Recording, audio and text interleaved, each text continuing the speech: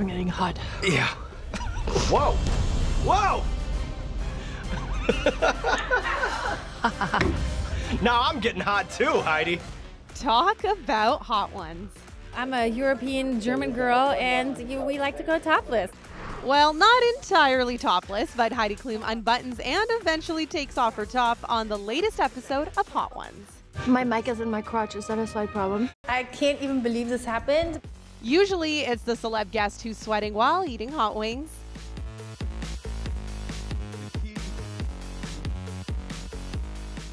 But this time, Heidi turned the tables. 1, 2, 3, here we go. Here we go. 1, 2, 3.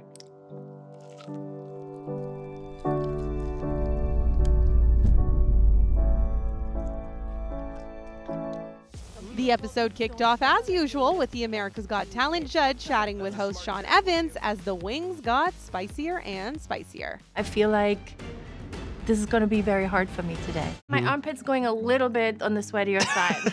At one point, the supermodel dishes on her epic Halloween costumes, Happy Halloween, everyone! including her iconic 2022 rainworm transformation. The early bird catches the worm. I was so claustrophobic in this thing because you have to think I'm already hours in this thing before I even go out. E.T. starts right now. After a while, I just couldn't do it anymore. I had to take it off. Speaking of take it off, I'm getting hot. as the spice level dialed up, Heidi matched that energy, unbuttoning and shortly after, full on removing her shirt. Sorry that I'm doing this, by the way.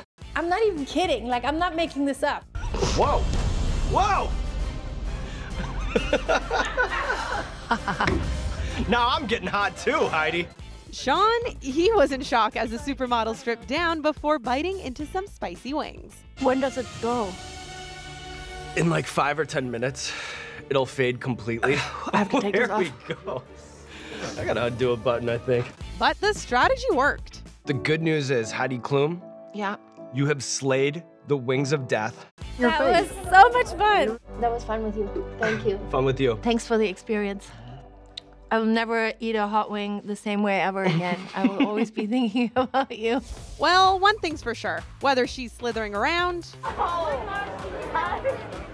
or stripping down, And I'm on hot wings. we love that Heidi never takes herself too seriously. Sometimes I look in the mirror and I'm like, oh yeah, I am 50. But internally, I feel like I'm 25, like I'm full of energy. So I feel like, so far so good.